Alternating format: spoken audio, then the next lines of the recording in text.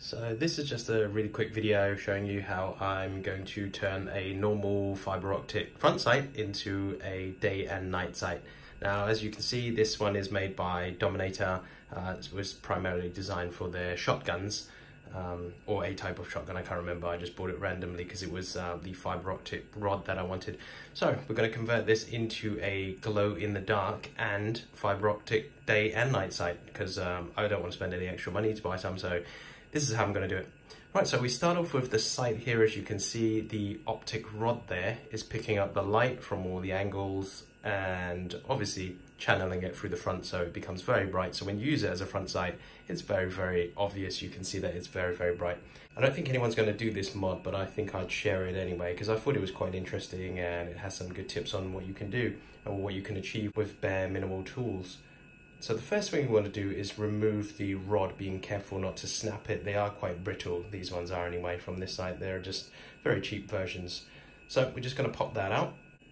And this is what you end up with, the internal part of basically the rod and the two retaining ends. And it's important you don't force these ends off because it will snap. As I said, the rod on this particular model is quite brittle. So what I'm going to do is I'm going to run it under a hot tap, not boiling water because that will melt it. I'm going to pop this under a hot tap, and then as soon as it gets too hot to handle, I'm going to put it in the freezer. And as I just did that, as expected, the metal expanded and shrank and broke the glue so that it just slipped off. Next, I got a key ring, which cost me £1.50, which is probably about $2 from the Glow company, which is a company based in the UK. They're doing these key rings for about, I think it was $1.49 when they were doing them. Now, the reason I need, there's the website there if you need to get it. They're really hard to get because they're usually out of stock as they're very, very popular. But the reason I'm using this particular glow in the dark keyring is because of the actual glow powder they put inside these key rings when they make them. Now, if you notice, if you buy any old glow in the dark toy from a toy store, you'll notice that they'll glow really, really bright for about a second. And then after about 5 seconds, they'll dim. And after about a minute, they're barely noticeable. Whereas the type of luminescent powder they put in these types of key rings is the very, very high quality glow type powder that stays bright and very, very glowy for a very long time. I'll show you what I mean. So this is a fully lit room and I'm just going to quickly show you exactly how bright these get with a quick glow from a flashlight. Now, as you can see, in bright daylight, that is incredibly bright and it does stay like that for quite a while. And as it dims, it gets to a point where it's still noticeable but not extremely bright.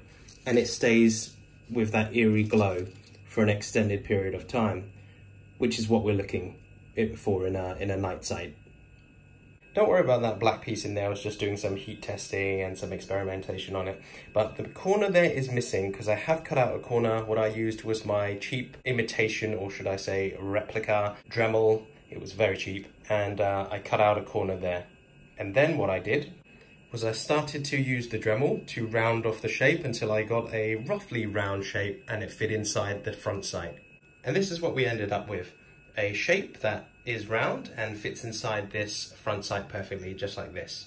Next, we're going to have to drill a hole in the dead center of the glow in the dark piece. We don't actually own a drill bit that's small enough to drill the hole, so what we used was the paper clip. What we did was heated it up until it got to a comfortably hot point where it can melt plastic. We very quickly and carefully punctured a hole in roughly the center there, and we used just this tool here. I'm not even sure what tool this is used for, but we found it at work, so we borrowed it and used it to kind of like open out the hole until it was big enough for the end of the fiber optic rod to fit through.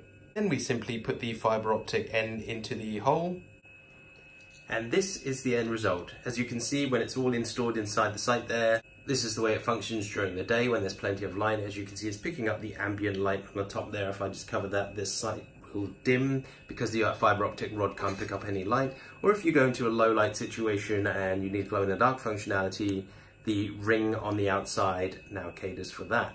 So it's kind of a double now, which we're really pleased about. Really happy about this. That's what it's going to look like during the night. And that's basically it. Hope you enjoyed today's video.